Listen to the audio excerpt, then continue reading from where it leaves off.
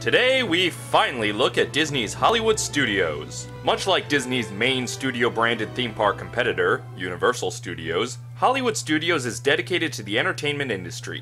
Movies, television, theater, and music all get honored here, and not just from Disney-owned properties. Movies and television owned by Warner Brothers, CBS, and MGM, just to name a few, all get a little bit of love. In fact, you may remember that this park originally opened under the name Disney MGM Studios. Disney had special license from MGM to use the name for the theme park, but MGM wasn't too happy when they found out Disney was using the property as an actual studio, shooting various Disney Channel shows like that Mickey Mouse Club remake that brought these people to the world.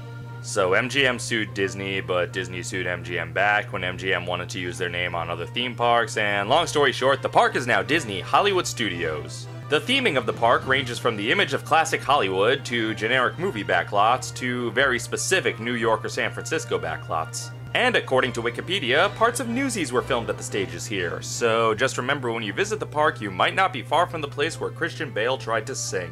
Where does it say you gotta live and die here? Where does it say a guy can't catch a break? He's not hideous, but it might be better in the Batman voice. Santa Fe! Are you there? Do you swear you won't forget me?